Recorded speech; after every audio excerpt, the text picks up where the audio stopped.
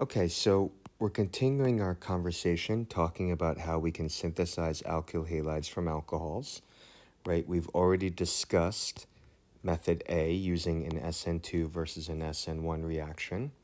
Let's talk about part B on how to do this. In part B, we're going to be using specific reagents. We're going to be using the reagent SOCl2 or PBr3. Okay, SOCl2 or PBr3. All right, here's SOCl2. That's what that structure looks like. And PBr3 is just a phosphorus with 3 bromines around it. All right. So these are 2 special reagents that can be used to convert an alcohol into an alkyl halide, right? So if I take ROH and I treat this with SOCl2, obviously this has a chlorine in it. That's going to convert that into our alkyl chloride. If you take an alcohol and treat it with PBr3, right, that will change the alcohol into an alkyl bromide. Okay. What we need to know about both of these reactions, okay, is that these reactions occur via an SN2 reaction mechanism.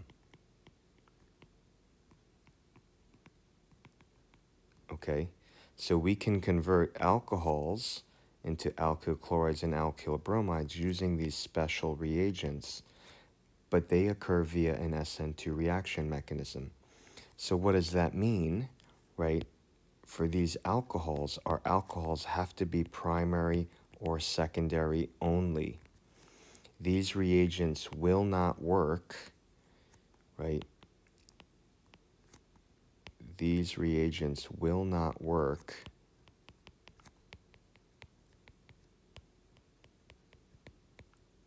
for tertiary alcohols, right? Because we can't do an SN2 reaction mechanism if it's tertiary.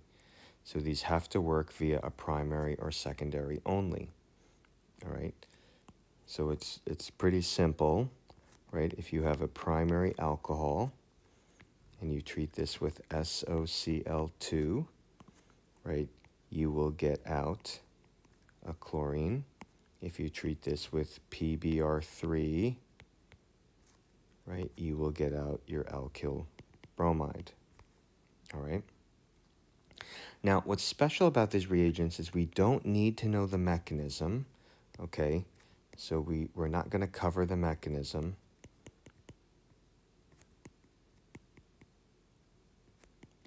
But I just want to talk about the mechanism a little bit so we can kind of understand the reaction a little better. Remember, the problem with alcohols is that they're bad leaving groups, right? So if you think about what we have to do in this reaction, is there's 2 things. We sort of have to first turn the alcohol into a good leaving group and then do our substitution reaction. So there's kind of 2 parts to it. And these reagents are special, right, because they do that. So one reagent, SOCl2 or PBr3, does 2 things. The alcohol will react with the SOCl2 or the PBr3, turning it to a good leaving group. And when it does it, it releases a chlorine or releases a bromine, which can come and do our backside attack. So what's neat about these reagents is it really does both, right? It will turn the OH into a good leaving group, release a chlorine that can then do the SN2 reaction, backside attack, right? Or the oxygen can interact with the phosphorus, releasing a Br-, which then can do the SN2 reaction to get the products we get here, okay?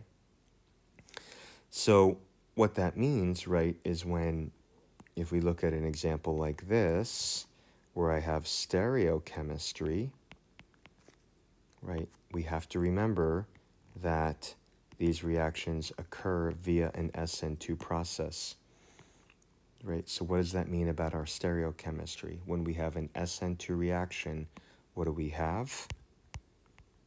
Right, SN2, right, we have backside attack. which equals an inversion of stereochemistry.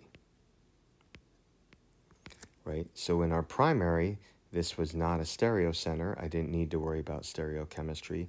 But in our example here, we do have a stereocenter.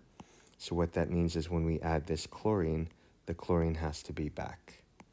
Right? And if we added PBr3, because this occurs via the SN2 mechanism, which we're not drawing out, we do have to recognize that our bromine is back.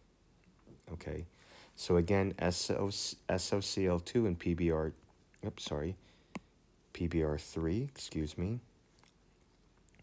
work for primary and secondary alcohols only.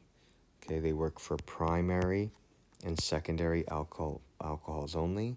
They do that via an SN2 reaction to form our alkyl halide. So if you have stereochemistry, you have to make sure that you invert it.